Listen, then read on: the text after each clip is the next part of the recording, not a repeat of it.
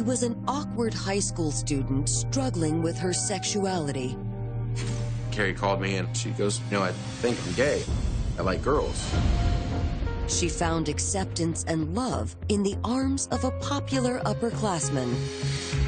Carrie Murphy and Rebecca Keller's relationship was consuming to both of them.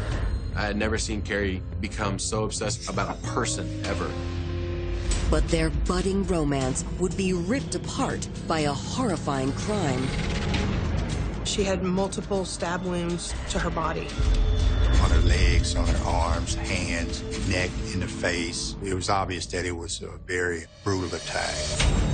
To uncover the truth, investigators would have to unravel a tangled web of lust, lies, and a betrayal too horrifying to be believed. She was having this affair that kind of raises suspicion that they're scheming this together. The obsession with being in love with each other drove them to do one of the darkest things that I can ever imagine.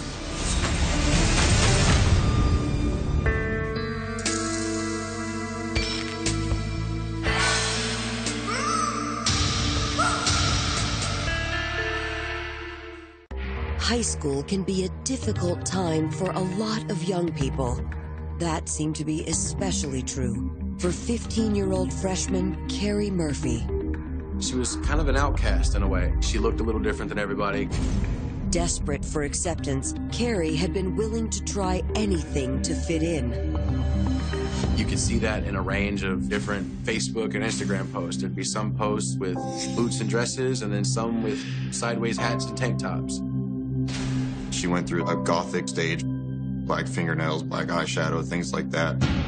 I really think she was just exploring and trying to find a place that she was comfortable with. Life hadn't always been so confusing for Carrie. Born and raised in Houston, Texas, she'd grown up in a loving middle-class family who adored her from day one. It was, in my eyes, the typical American dream childhood. Blue-collar dad, mom that worked 8 to 5, boy and a girl. She and I had a very open relationship. Carrie knew that she could talk to me about anything. Carrie also had a strong bond with her father, Don. Though her relationship with her mother, Marianne, was a bit more complicated.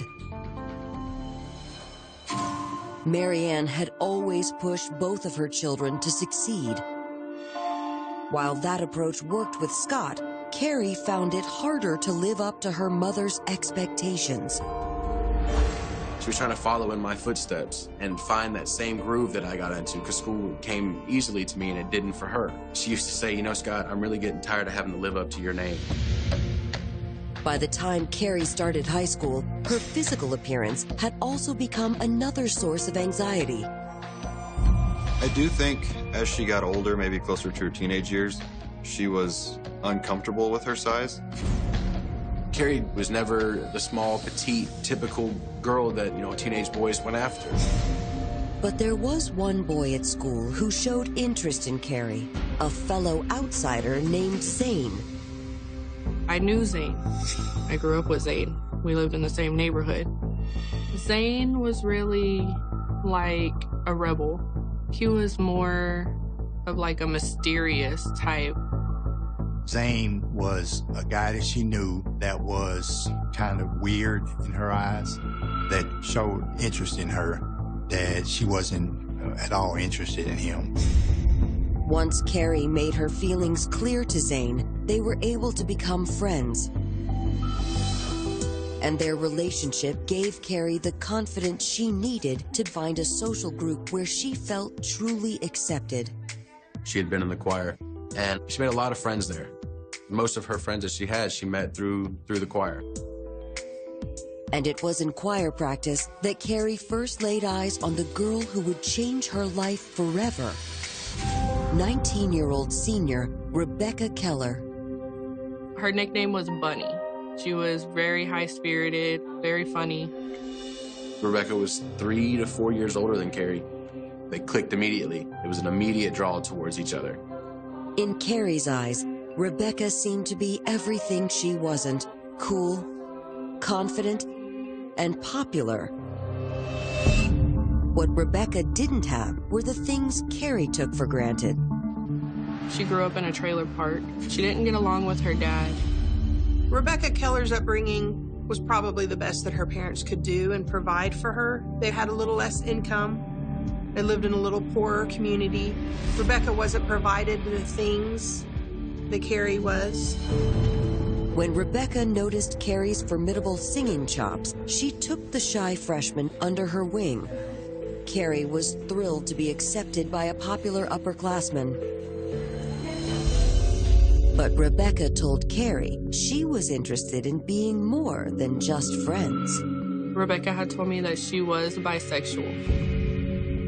Rebecca's flirtatious advances caught Carrie by surprise. Not because they made Carrie feel uncomfortable, but rather because the attraction was mutual. At 15 years old and your hormones are going crazy and you don't know what you're really feeling, and this is, you know, there was her comfort. She goes, well, Scott, you think I'm gay? I like girls. I was like, okay, well, that's fine. But whoever treats you well, that's what matters. When she finally found someone that gave her that love and affection, Carrie drew towards it as something she had never had before. And once Carrie and Rebecca's friendship turned romantic, the couple's bond only intensified. Carrie Murphy and Rebecca Keller's relationship was consuming to both of them. This may have been Carrie Murphy's first relationship with anyone in a romantic sense. And she fell head over heels. I had never seen Carrie become completely and utterly infatuated with a single person. She may not have ever had someone like that in her life before that was just so accepting of exactly who she was. While Carrie's brother Scott had understood her feelings, Carrie worried her parents, especially her mother Marianne, wouldn't be as accepting. So at first, Carrie tried to keep her romance with Rebecca a secret from Mom and Dad. Carrie did the normal teenage thing where she would sneak out, or she would, oh, I'm going to the movies with my friends, but she was meeting up with Rebecca. They lived a short distance from the house, so if she ran and did something, she could run over there and see her. But after several months of dating, Rebecca encouraged Carrie to come out to her mother and father. She didn't want to hide or feel like she had to be in a closet somewhere. She just wanted to be open and be happy about it. When she finally came out to our parents, I think she was a lot more comfortable with that. She felt a lot better about being her. To Carrie's surprise, both her parents seemed okay with the news. Mom did have a small learning curve on learning to deal with her daughter being in a homosexual relationship because her mom was very old-fashioned, but she understood this is what made her daughter happy. Rebecca and Carrie even began planning for a future together beyond high school. Carrie had different versions of it. I can go to work, she can go to work, and we can be a normal couple. And then it was drastic things like moving away to California where gay marriage was accepted. It all involved being with Rebecca for life. And Rebecca reciprocated those feelings. But before any of Carrie and Rebecca's plans could materialize, their young lives would be turned upside down by a vicious crime. Sunday night, July 15th, 2012. Carrie's father and brother are both working the night shift, and she and her mother, Marianne, are home alone. At 1:06 a.m., 911 dispatch receives a frantic call from the Murphy residence. On the line is Carrie. She told the 911 operator that someone had kicked in the back door and that she then heard her mother screaming, that she ran out of the house. She had fled the scene to the neighbor's house. So the dispatch and first responders treated it as an active break-in at that time. So officers arrive on scene, and their first priority is security. Carrie had come outside and said that her mother was still inside. But when the officers respond, they don't know if there's any suspects in the house. They entered through the back door, which was already open, and then they systematically go through the house. Inside, the officers find no trace of Marianne or the alleged intruder until they reach the back bedroom. They went in and found Mary Murphy in her bedroom. She was found deceased, laying on her bed, and she had multiple stab wounds to her body. Coming up, as Carrie mourns the loss of her mother, detectives attempt to track down the killer and uncover their motive. She was asleep in her bed, and they targeted her directly. This was someone who was angry. There was passion behind whatever happened in here.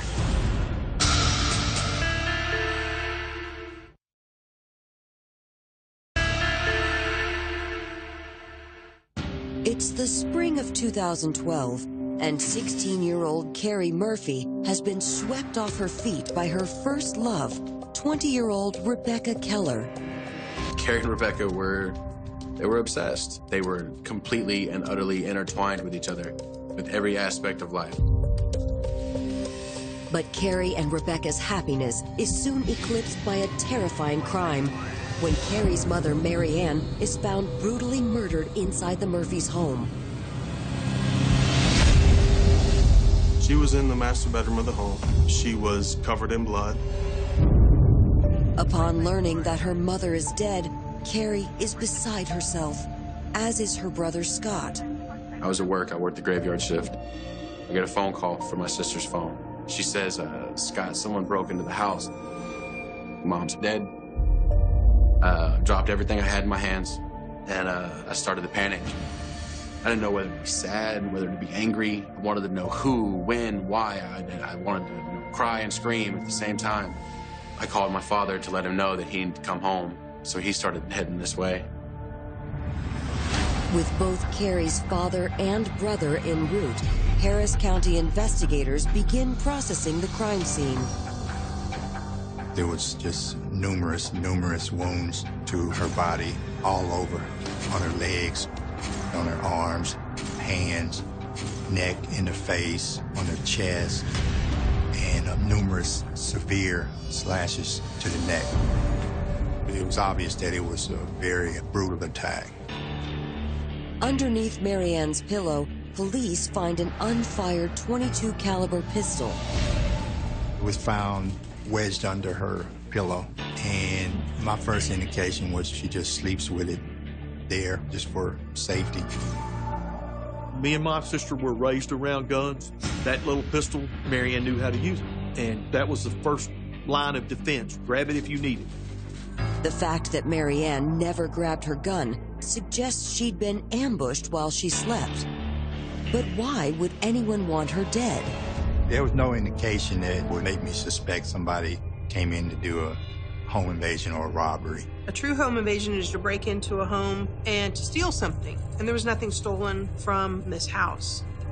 In fact, it seems the mysterious assailant had entered the home with only one intention: to kill Marianne Murphy. There's a back window. That window was broken. There were bricks and some glass from the window that was on the ground, indicating the brick was thrown through it. Someone was able to get into that house, was able to go to where Marianne was. They knew where she was. She was no threat. She was asleep in her bed, and they targeted her directly. Detective Craig Clopton takes Marianne's daughter Carrie aside for questioning. She made the 911 call, and she was the only person at home at the time. So they listened to what she had to say and had to investigate her theory of what happened. Carrie told me she had been up in the dining room scrapbooking, got tired, and went to bed, and wasn't in her bedroom very long before she heard a crash. And she says that someone had kicked in the back door and that she then heard her mother screaming. Carrie says that once she heard her mother screaming, she fled the house and went to her neighbor's yard across the street. She ran out and called 911 from across the street. She stayed with some witnesses who let her use their phone until the police arrived. which was only a couple of minutes later.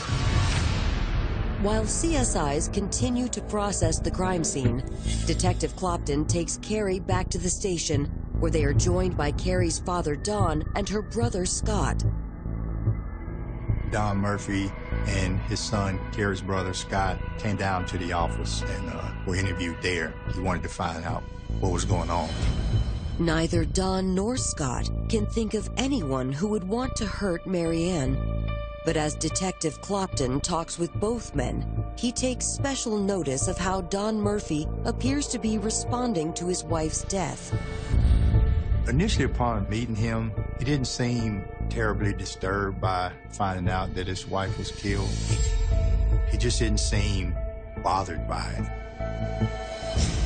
Speaking with the Murphys' neighbors, police learned that Don and Mary Ann might have been having problems in their marriage. I knew that he drank and that he oftentimes slept in the living room, which indicated that there may be a rocky relationship. Is it possible Mary Ann's husband had something to do with her murder? Detectives take a closer look at his alibi. His alibi was that he was at work. That was easily confirmed through his job that he was there. While Don Murphy seems to be in the clear, detectives do uncover another eyebrow-raising detail about the marriage. They got the phone records from Mary Ann's, her own phone, and they realized that she had communicated on her phone with another male individual. The number belongs to a man who worked with Mary Ann. She was an employee with DPS, Department of Public Safety, for a long time. And apparently, Mary Ann's relationship with her coworker hadn't been exclusively professional. But at some point, she started having an affair with this gentleman. When I initially found out that she was having this affair, that kind of raised a suspicion. Mary Ann and this other individual had some form of relationship, and that person was the last person she spoke to. Coming up, as detectives take a closer look at Mary Ann's affair, the case is turned upside down by an unexpected confession. She eventually comes back, and she's like, he wants to tell you that he did it.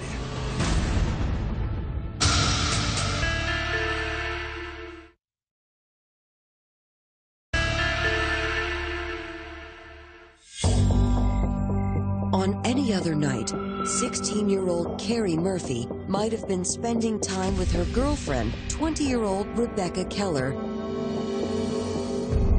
But on June 16th, 2012, a mysterious intruder entered the Murphy residence and murdered her mother, Mary Ann, by stabbing her more than 70 times. Police already have a suspect in mind, a co-worker of Mary Ann's with whom she'd allegedly been having an affair. They had a sexual relationship, an extramarital affair. In cases like this, would that be a potential avenue that you wanted to check out? Yes. Detectives track down Mary Ann's lover, but the man appears to be genuinely upset to learn of her murder and says he's willing to help investigators any way he can. He seemed very forthcoming. He said that, they'd been having a relationship, that it was strictly sexual. They would send nudie photos back and forth. He had never been to her house. He never struck me as he was hiding anything. Every question he was, no problem, no problem. This is my phone number. While examining his phone, police realized that Mary Ann's lover also had an airtight alibi. Through his phone records, ultimately let me know exactly where he was, that he had never been anywhere close to the scene. The investigation is back to square one. So police turn back to the last person known to have seen Mary Ann Murphy alive, her daughter, Carrie. In reviewing Carrie's story, police find several things that don't line up with the evidence at the crime scene. There was glass from a window from the back door that was broken. and the glass was on the wrong side. So if you were breaking in, you would expect to see the glass on the inside of the home, where in this case it was on the outside. Investigators in the crime scene unit are confident that this is not a break-in, that this looks like a staged scene. The most troubling inconsistency has to do with when Carrie called 911. She called 911 and said that someone had broken in her house, was assaulting her mother, and that she ran out and called 911 from across the street. First responders saw the scene, saw the blood. Some of that blood appeared to have been there for more than immediate time, that there was some coagulation happening. The coagulated blood suggests a significant gap between the attack on Mary Ann and the time that Carrie called police. The timeline doesn't match. We know how long it took for the deputies to get there and go inside and find your mother. That would have been within minutes after you said you heard your mother scream. Investigators suspect that Carrie is hiding something. I hadn't formulated an opinion as to what her involvement was, but I knew that she knew something. So I wanted to get her tied in on a recorded statement. With the permission of Carrie's father, Don, investigators sit down with the 16-year-old for a formal interview. When she's pressed by detectives for details about the timing of events, the fact that there was no forced entry, she then begins to switch her story. She took a polygraph test and didn't do well on that. At that point, I'm more confrontational. I'm just downright telling her, I know you're lying. I know you know what happened. With her back against the wall, Carrie breaks down and admits she knows who killed her mother. She said, well, there's this guy. His name is Zane. Zane is Carrie's friend from school. She said, it was him. She said, when I heard the door kicking in, before I left out, I heard them in the room talking, and I could recognize Zane's voice. But why would Zane kill Mary Ann? And why would Carrie try to cover for him? According to Carrie, it all stemmed from her complicated relationship with her mom and her romance with Rebecca Keller. Apparently, Mary Ann Murphy hadn't been as tolerant of Carrie and Rebecca's relationship as everyone thought. She didn't agree with the age difference between Carrie and Rebecca, and she voiced that opinion very often and very bluntly. It wasn't about the fact that her daughter was seeing another girl. It was the fact that Rebecca was not the best influence. Mom could see the obsessions beginning, and she didn't feel that it needed to continue. She was so concerned with making sure that we did succeed and that we did go where we needed to go. She didn't want us to have any connections that held us back. She drew the line, and it was no more. You are not allowed to see her anymore. But Carrie tells detectives that she disobeyed her mother's request. Carrie would lie to Mary Ann a lot.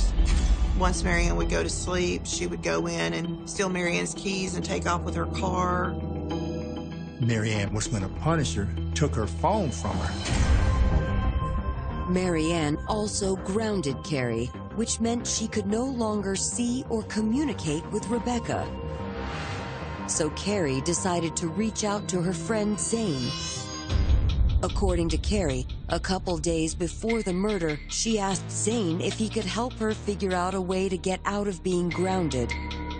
Carrie had solicited him to come to the house and beat on the wall to scare them off. And Carrie's idea to scare her mom had to do with an incident that occurred at their house a few nights earlier. And one night, Carrie's mom caught Carrie outside.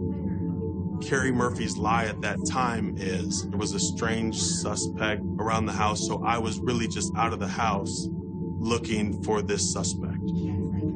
Carrie's mother knew that was a lie and grounded her daughter, but Carrie had come up with an idea to get out of being in trouble.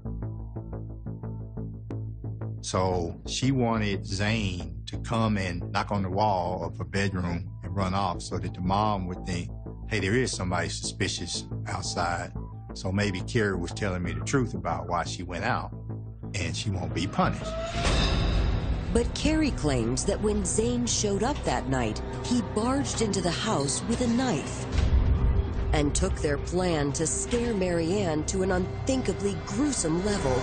She's admitting to, yeah, I knew this guy was gonna come over my house, but I didn't know he was gonna murder my mom. I lied about it because I knew he was coming over. Is Carrie telling the truth? To find out, investigators bring Zane down to the station for questioning. Seated across from detectives, Zane seems confused and comes across much more like a frightened teenager than a cold-blooded killer. Zane also tells investigators he doesn't know anything about Marianne Murphy's murder. He initially was, yeah, I know Carrie, but the night of the murder, I was at home. I don't even know where Carrie stays. And this kid just, to me, he didn't seem bright enough to do that. So we were gonna let him go home. I didn't feel confident in charging him. But before Zane is released, Detective Clopton asks him to take a polygraph. We give him a polygraph so that nobody else can question, well, did you give him a polygraph? And for that only reason, not that I thought he was lying to me. A polygraph examiner takes Zane into another room to administer the test. She's gone with him for a while, longer than normal. She eventually comes back and she's like, hey, he's ready to confess to you. He wants to tell you that he did it. According to the examiner, Zane had abruptly changed his tune in the middle of the test. He's saying there was an accident, he just got scared. Zane tells police that for some reason he decided to take a knife with him to the Murphy residence that evening. Initially, he didn't think he was going to use it. But as he was standing over Marianne, she suddenly woke up. He said that she woke up and startled me, and I just panicked, and I stabbed her. It's a startling confession and a stunning turn of events. I'm like, wow, this is a new one on me. Sometimes you call them wrong. Coming up, police grow increasingly suspicious of Zane's confession. I don't think he knew what was going on. I've got to prove that he did this or didn't. And as a possible motive comes into focus, evidence suggests there might have been more than one killer. I know that there was a plan. They're scheming this together.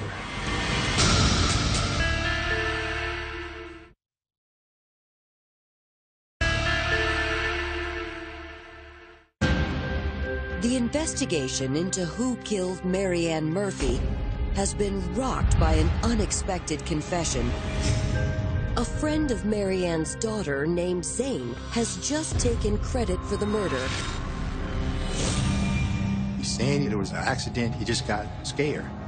He said that she woke up and startled me, and I just panicked, and I stabbed her. But something about Zane's admission of guilt doesn't sit right with investigators. From the moment they'd first sat down with Zane, he'd come across as confused and possibly even impaired. He knew that he was arrested, but I don't think he knew what was going on. Detectives suspect Zane might just be telling them what he thinks they want to hear. To test that theory, detectives put him through another round of detailed questioning. I've got to prove that he did this or didn't. He initially told me he doesn't even know where she lives. So, okay, well, Zane, if you did this, tell me, how do you get to her room? He made a remark about having to walk up a flight of stairs to get to Marianne's room, and they lived in a one-story house. I say, Zane, stop lying. If you've been over there, you know exactly where the room is. On top of the logistical holes in Zane's story, his parents are also adamant that their son is innocent. They tell police that their son was at home and playing video games on the night of the murder. And they have proof. There was a photograph of him there at the house, and we were able to corroborate that it was an actual photograph and had not been manipulated. He was at home with his family the night that Mary Ann was killed. But if Zane was innocent of the crime, why had he confessed? He says he gave a statement to Sergeant Clopton because he thought he would be released and he could go home. This is a suspect who is not of an average intelligence. So he was a little bit intimidated by the whole process. With all of that information, we decided to dismiss his charges. Then we began our investigation further into who actually committed the murder. And in detectives' minds, the person who had been lying to police from the get-go was Carrie Murphy. Little lies become big lies, and detectives in this case were great at pressing those little lies. And she continued to believe that she could outsmart them by changing her story. Detectives turn back to Carrie, demanding answers.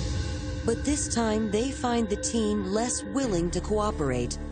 So at that point, she's asked for an attorney. It has to cease, so that interview stopped right then. With Carrie stonewalling, detectives reach out to her brother Scott for help. Scott reiterates that their mother was hoping to put a stop to Carrie and Rebecca's relationship because of their age difference, as well as Carrie's extreme fixation on Rebecca. When things started taking a turn with my mother's acceptance of the relationship, it was more based on the obsession. That's when Mom started to have a bad taste for the relationship. But according to Scott, that wasn't all. Just days before the murder, their mother had discovered some racy text messages. Carrie had been texting back and forth. They had been sending nude photos as well. The text messages were not something a mother of a 16-year-old girl expected to find on a phone. They were quite intimate. That was a turning point with Carrie as far as, trying to work with Mom on things. And that was a turning point with Mom on trying to work with Carrie because it was against her wishes. This is a mom who is taking care of her and loved her and done everything she could for her. The one thing she's asking her to do, Carrie won't do.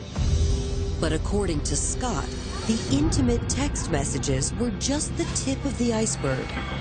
There was a point where my father came home from work and Rebecca was actually at the house with my sister. And I believe they were in the bathroom or in the shower. My dad flipped. He was not happy that his teenage daughter had her girlfriend at the house alone. Though Scott says his father's anger was nothing compared to that of their mother. She confronted Carrie with all this behavior that she was doing and basically told her that Rebecca Keller is not welcome here no more. However, Scott tells police his mother hadn't stopped there. My mother actually ended up calling the police, and Rebecca was charged with trespassing. Rebecca told me Carrie's mom put a restraining order on me. Carrie started hating her for that. There was that rift in their relationship already, but now she's trying to stop her from seeing the one she loves. The tension between Carrie and Mom became just part of the pun, but you could cut it with a knife. They didn't speak to each other. It was dinner's ready, your clothes are done, that's it. Get up, go to school, and come home, and that's it. That's all you do. Listening to Scott Murphy, detectives are beginning to wonder if Carrie might have had a co-conspirator in her mother's murder. We turned our attention to Rebecca Keller. Rebecca being in the relationship with Carrie, having learned that Mary Ann was not pleased that this relationship was going on, that gave us a picture of a possible motive, certainly a lead that we needed to follow.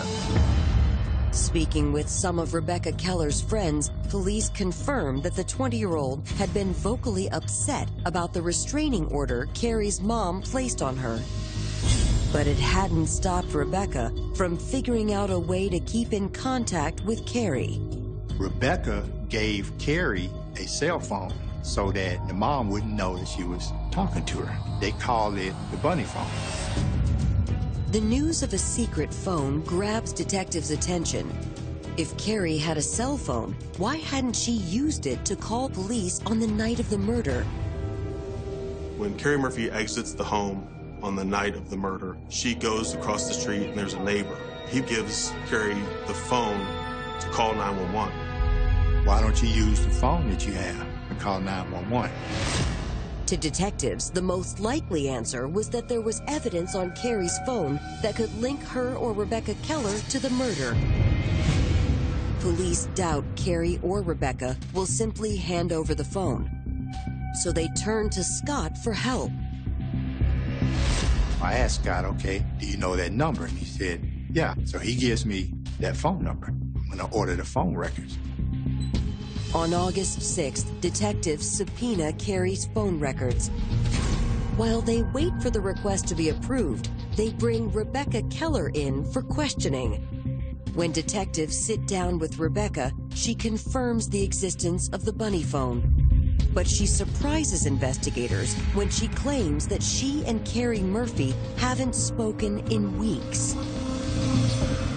She's acting like she's forthcoming, that, yeah, you know, we liked each other, we tried to have a relationship, but it didn't work, and that's been about a month and a half ago.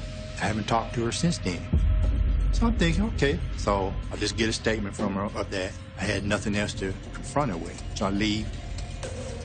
No sooner has Detective Crofton left the interview room than he receives the text records and call log from Carrie and Rebecca's bunny phone. One quick glance at them reveals a different story than what Rebecca claimed. Phone records show Carrie and Rebecca talking a lot. It's like the more that they were told they shouldn't be together and that they couldn't be together, they pushed harder to be together. The phone records also indicate that the couple had texted each other several times on the night of the murder. I see how much texting they're doing, and I know that they're texting close to the time frame of the murder. When confronted with the text records, Rebecca's entire demeanor changes. So then I started telling her, okay, well, I know that y'all were talking to each other. I know some of the conversations. I got these text messages. And she says, okay. I went over there because Carrie called me and said she killed her mom. So I went over there just to help her cover up. When I get there, Carrie's got blood all on her clothes. She tells Carrie, you know, hey, you ought to make it look like a burglary. Carrie comes up with the idea, hey, I can blame it on Zane. Is Rebecca Keller telling the truth? Had Carrie Murphy really acted alone when she killed her mother? A search of the internet history on Carrie's cell phone seems to corroborate at least part of Rebecca's statement. Carrie was Googling the quickest way to kill somebody. She used sleeping pills and just different methods. But the phone records also suggest that Rebecca Keller was more of a collaborator than an innocent bystander. Well, those Google searches were at the same time she's talking on the phone with Rebecca. So I know that they're scheming this together. I know that there was a plan, and they felt that they needed to get rid of Mary Ann so that they could continue their relationship. Once everything was investigated and came to light, it was clear that they were both involved in the planning. They wanted to be together, and Mary Ann stood in the way. Armed with this information, investigators charge both Carrie Murphy and Rebecca Keller with first-degree murder. Coming up, as Carrie and Rebecca's trial dates approach, investigators must wrestle with a huge unanswered question. The question in my mind was, who did the stabbing? Will the lack of a clear-cut answer jeopardize the entire case? They couldn't see outside of the box of what was going to happen.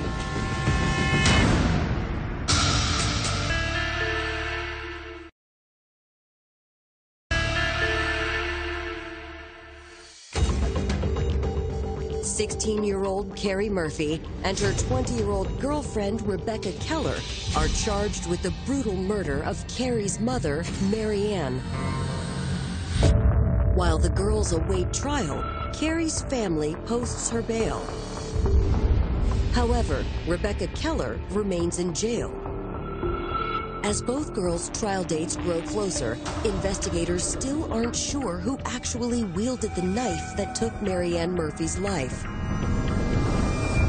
until a series of jailhouse phone calls exposes the gruesome truth. All of these phone calls that these two girls had were recorded. Rebecca says, "I'm just glad that you didn't see what happened in there." And Carrie said, "I did. I was in the hallway and I looked." Rebecca says, "You weren't supposed to see that. I told you to stay in your room." That let me know then that Rebecca had done the stabbing. This new information also allows prosecutors to finally put together a timeline for the murder. Carrie lets Rebecca in, tells her her mom's sleeping. Rebecca tells her, "Okay, wait in your room."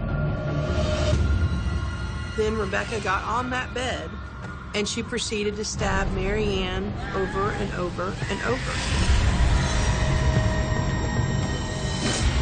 At some point, they decide we need to stage some scene. They break the glass. Once Rebecca is safely away, Carrie decides to make this 911 call. The couple's jailhouse phone conversations also revealed the reason they decided to kill Mary Ann on the day they did. That's where the bunny phone comes into play. Mary Ann catches Carrie lying. Mom told her, "Well, what's the passcode to your phone?" Carrie wouldn't give her the passcode. And the mom said, "Well, I'm going to take this to work with me, and I know guys there that's going to get this unlocked, and I'm going to see what's going on." They knew that if what was on that phone was found out, that Rebecca would go to jail because there was sexting on there and there was pictures on there, and she was too old. Carrie was like, "I can't let Mama get back to work with that phone." And that's when she started Googling what's the quickest way to kill somebody. And they made that plan. In December of 2012, 2 weeks before Carrie's 17th birthday, a judge rules that she will stand trial as an adult.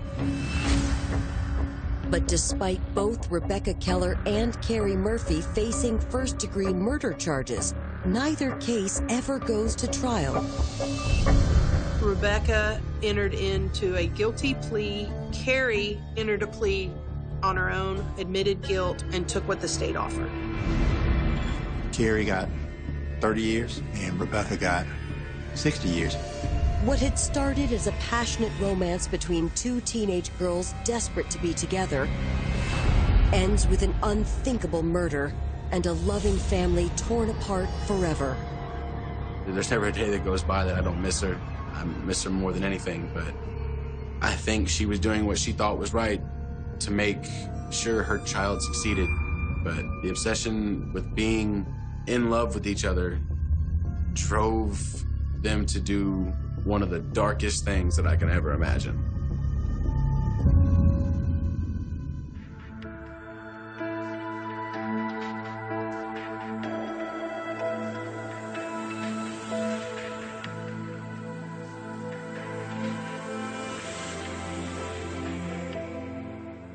For more information, go to Oxygen.com.